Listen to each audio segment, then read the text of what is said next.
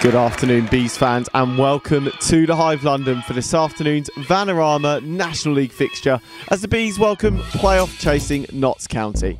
Coming up on our Live from the Hive pre-match show, we sit down with 16-year-old goalkeeper James Callan after he became the youngest keeper to ever feature in a National League fixture. We take a look back at all of the highlights from Monday's win over Weymouth, and we have a look at a classic encounter between the Bees and the Magpies. There's plenty to come, so sit back, relax, and get in the mood for this afternoon's match.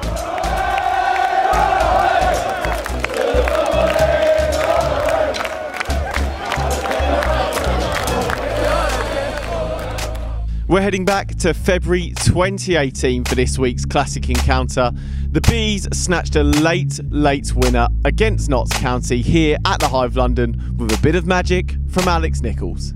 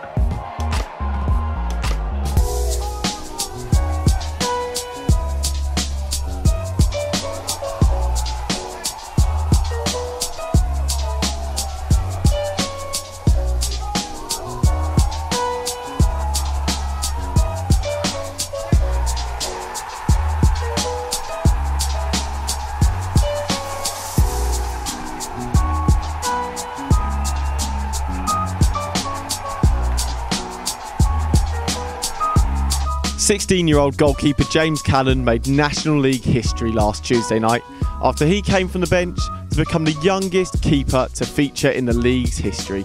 He also became the youngest goalkeeper ever to play for Barnet. We spoke to him to catch up with him on his experience at Gander Green Lane. James, thanks for joining us on Live from the Hive. What a proud moment that must have been to come on in what was unfortunate circumstances, but to make your debut, to become the youngest goalkeeper in National League history. It must have been a bit of a whirlwind moment. Yeah, of course it's a sort of proud moment for me. Like you say, there's unfortunate circumstances, obviously a pretty devastating injury to Eamon, but I've talked to him since. We wish him all a speedy recovery, but football is about opportunities, and I was buzzing to come on, show sort of the fans what I'm made of and who I am, and I think I put in a solid performance. I did well on the day. I'm happy with how I did. For a goalkeeper to come on in any situation is always tough, but in a situation where your friend's gone off on a stretcher, we're playing against the second best team in the league, who were obviously going for promotion, doesn't come much bigger than that, and I felt personally you handled the occasion brilliantly. The first 10 minutes is always going to be a nervy one, but once the first sort of 10, it's just another game, agreed. I've not played a game against 6'4" men, but for my job and where I play, it's keep the ball out of the net, and at the end of the day, you just do your job, and fingers crossed you get the win, and unfortunately conceded a goal, but it's what it is. Did it come in sort of better circumstances that it was just before half time, that you had the 15 minutes to sort of settle yourself because you knew you were going to then come back out for the second half? 100%. You sort of get with the team, and it wasn't, the speed of the game wasn't necessarily a shock to me. I've been training here now for a year, and you get to know the boys and good mates with the boys, and you just sort of, after that 10 minutes of just chill, relax, take a breather, it's just another game and it's just another training session where you're just sort of with the boys and nothing changes. How helpful were the boys in that break? Did anyone sort of give you a bit of words of wisdom? Yeah, you know, I think I'm in a very privileged position to have so many senior bodies around me. So they're all just like, you know, don't worry about it, you know, we've got you, we'll protect you, don't worry. And that's always nice to have as a goalkeeper. You always need protection, so that was great. You said you've trained since the summer, of course, and very hotly tipped by the coaches you've had and the other boys. It was almost like they sort of treated you how they would have treated Scott, how would they treated Eamon. From that perspective, that must have been really nice for you, but they put the exact same trust in you as they would have Scott, who's obviously had a pretty illustrious career. Yeah, you know, it's big boots to fill. You know, Scott's, it's no secret, he's a hell of a keeper. And Eamon's come in and he's done a great job.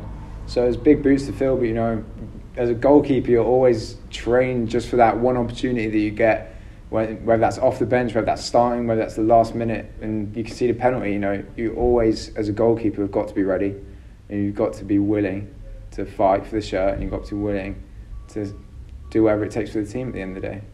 Talk to me about your career so far. It's not many 16-year-olds who have made a senior debut, but just from sort of starting to where we're at now, talk us through that. So I was scouted by Barnet 3 years ago. So I've gone through the academy system, played 18s last year. A lot of the fans might see me in Youth Cup. That's probably my most televised game, if you can call that televised.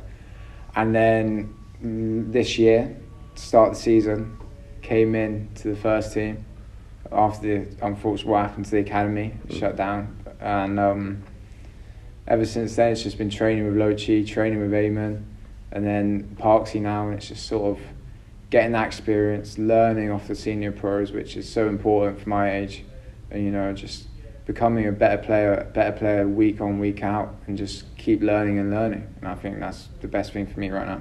It must have been almost perfect for you when you've come into the first team and the first choice goalkeeper at the time is Scott, who's played for England, played at a high level, championship football. Yeah. That of people to learn from, it doesn't get much better at this level. I used the word earlier, privileged. You know, I'm in a very, very, very privileged position at 16 with what's happened with the academies, even Sunday League. You know, no one my age has been playing football, and to be even kicking the ball around or catching the ball in my case, it's a privilege, and I'm absolutely buzzing to be here.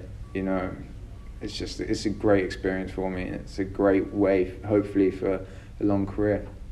I was going to say that was going to be my next question. For longer term, what's the aim? I assume is to cement a place as number one. I know it's early days, but that must be the ambition. In football, you know, we're all competitors, no matter how old. You know, I'm the type of kid. Christmas Monopoly game against your family is the World Cup final. So I want to cement that place, and obviously you talk about end goals, and you talk about, I want to be Premier League, but you know, there's small goals in there as well. You know, it's fighting for the shirt, and it's about doing your time. And I'm absolutely buzzing to show the Bees fans what I'm made of, and give them the James Cannon feel. So I'm absolutely buzzing to show the fans what I've got, hopefully in the near future.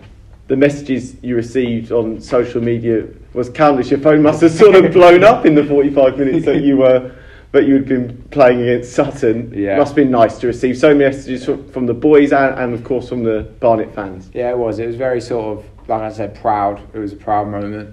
But it'd be naive for me to say that that's the big thing now. You know, that's just a little step at the end of the day, and we move on from that. You know, you've had your fun, you've had your laugh about it, and now it's the bigger picture. What is it next? What is it next? Because, you know, football is all about the next step. There's no, I don't see an end goal. It's just little next step, and how to progress as a player. So, of course, that was great to receive the social media and everything from the boys.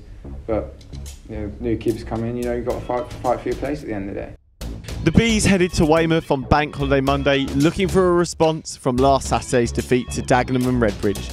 They delivered with a 2-0 win against the Terrors, and let's take a look at how all the action unfolded. It's Cameron Murray who's put up the signal. Dangerous moment this for Barnet. Murray runs over the ball. Here comes the kick into the box. McCoy's going to try and keep it alive, but the flag goes up, and that's going to be offside. But a nice bit of invention from the free kick. Slightly disappointing though, John. Throw in here to be taken by McQueen, midway inside the Weymouth half, down the left-hand side. Well dealt with there by Mason Clark, and he's got two Weymouth players around him, and he escapes them and finds McQueen. And there's a strike from Wordsworth, and it's blocked, but it's going to come out towards the edge of the box. He's looking for angle to find the shot there, Skeffington, but he couldn't. Plays it out towards the right-hand side in the box, cleared by Mensah. And it's going to drop to a white shirt. Is it in midfield? Suspicion of a foul against Dallas. Slightly harsh one. I think they both jumped together, but Skeffington was adjudged to have been fouled by Dallas. It's going to be a Barnet free kick. A couple of new additions. I'm not sure if the communication's on point or just a little bit sluggish as the ball was cleared there of following it out and pushing the midfield on. So it's something we need to be aware of. I think a lot could be, McQueen's got this free kick. We'll just watch how this pans out. He was about to take it, the ball rolled, and he's now have to replace it. Do you think the match scheduling plays a part in that, John? As the ball goes in, we'll just watch this free kick, headed back into the box, stabbed clear by half. Dallas can't get underneath it. It's going to drop straight back to McQueen, and he's going to have a chance to pop it back into the danger area, which he does down the right-hand side.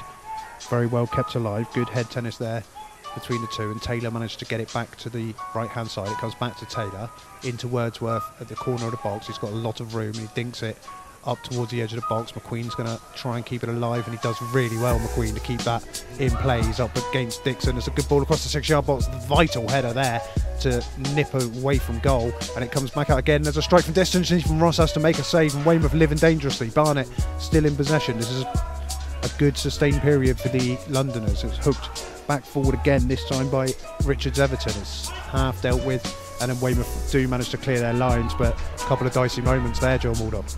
Yeah, definitely. They're just getting the ball in wide positions, aren't they? Nothing too fancy about it, and just trying to get it in. Goalkeeper Parks finds Adeloy, he lays it off to Mason Clark. A lovely touch.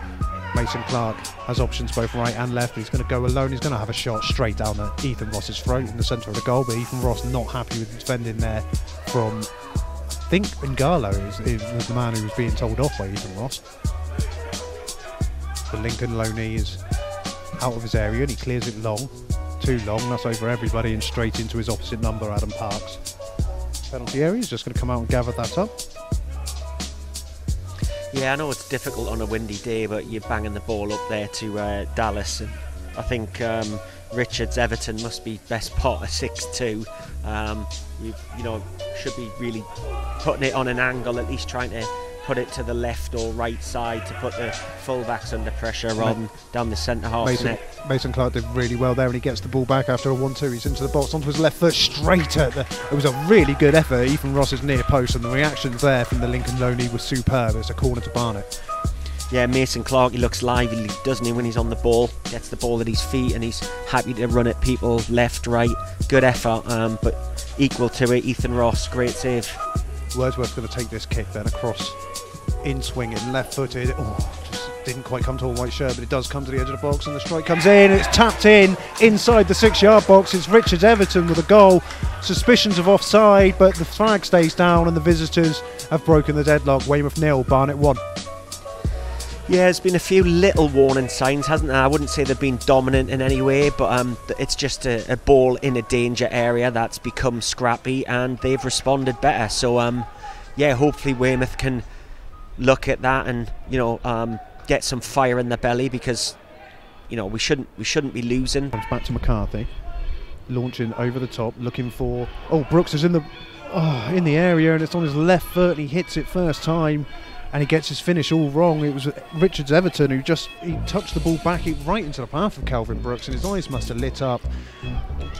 McCarthy to Brooks. Brooks turns it first time round the corner. The spin of the ball takes it into the path of Dixon, and he does well to get it into the box. And Dallas, he spins, he gets a shot away. It's not going to drop to McCoy. It's cleared, and Garlow trying to keep it alive. Dallas again in the box. He goes down at the edge of the box and lit far too easily, really, there. Dallas, he was using his strength. No suspicion of a foul for me. That's a foul though by McCarthy. And now right-footed towards the edge of the 18-yard box. Well won by Mensah, and it comes under Vaughan, who tries a very ambitious shot from distance. Good technique, but the shot itself, unfortunately from a Barnet point of view, went way, way, way wide of Ethan Ross's goal. a bit of contact off the ball, but Andy looks tired, I must admit, whether it's mentally or physically, but he hasn't got the sort of urgency and spark he's had in the last sort of few games. And there is the half-time whistle as Weymouth were trying to get through to equalise before half-time, but it wasn't to be. Towards the feet of Dallas. Dallas, heavy touch, couldn't get away from Skeffington, and now that's a good ball in, and he's going to be one-on-one with the keeper here, Adeloy. He gets a shot away, and he just rushed his finish, and he had more room than he thought he did there, and it goes straight across Ethan Ross, who was more than equal to it, and now that ball's gone straight out of play from the goalkeeper. They're looking to respond there with Dallas. He lays it off to McCoy. Dallas gets away from him, and now he's got some room on the left-hand side if he can keep it in play, which he can. He's one-on-one with Vaughan. He tries to go to the byline, he's still in the box, he's still got the ball, Andy Dallas, he's still going, and he just couldn't dig a cross out, and he boots the goalkeeper's bottle in frustration behind the goal. But better from Weymouth, who have managed to get in down the left-hand side, but opportunity. Who's been lively in recent weeks around the box, anything could happen. Ben Warman does very well in midfield to find Dallas. And that was a challenge. Andy Dallas did very well. The challenge that came in there, 2 feet were off the ground. He did make contact with the ball, and there didn't seem to be contact with the player. John, what are you thinking here? I think he could be lucky to stay on the pitch, if I'm being honest. Well, the referee has given himself a minute or so to think, and it's a straight red card.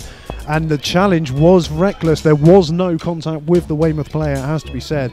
But it was a dangerous challenge to come in from the Barnet lad.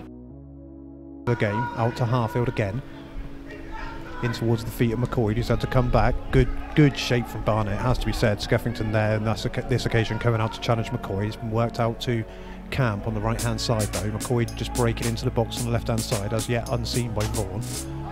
Heavy ball back to Dixon, but it's gone to McCarthy. McCarthy's going to try a strike. It bounces off the back of a Barnet player, and it goes out, or it stays in play actually, and then it bounces off the back of Kelvin Brooks and out for a goal kick. It's away Sean Shield, he's very eager to get back into the action.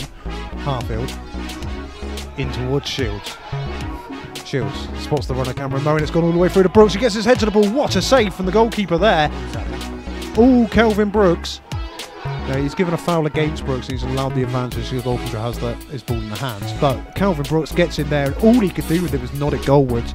But Adam Parks stands strong, sticks a hand out and makes a tremendous side to keep the score at 0-1, John. Yeah, good save by a young man, wasn't it? Nice reaction, bottom left, but that just shows the reaction that Sean Shields brings to a game. He's got that bit of quality, hasn't he? He can show that little bit of class, him and sort of Ollie Harfield. And here it comes, right-footed, very deep, and Ethan Ross just has to help that over his crossbar. Held up in the wind, and it could have caused problems, but the Lincoln Loney watched it all the way. It's another one that's going to swing in towards the near post. Harfield's there to head it clear though. It's going to go straight back out though. And there is the second delivery, and it's a good one in towards the near post, and that again was looking to catch Ethan Ross out, but he was equal to it. Back, they have it with Vaughan. Launched over the top towards Harry Taylor, the man I mistakenly thought was sent off earlier. Pulls it back, and the first time strike from Adeloy at the edge of the box goes over the bar, but again, Barnet, they've just soaked up the pressure in the past few minutes, and they're starting to look a little bit better, aren't they, John? Easily deal with that, and does.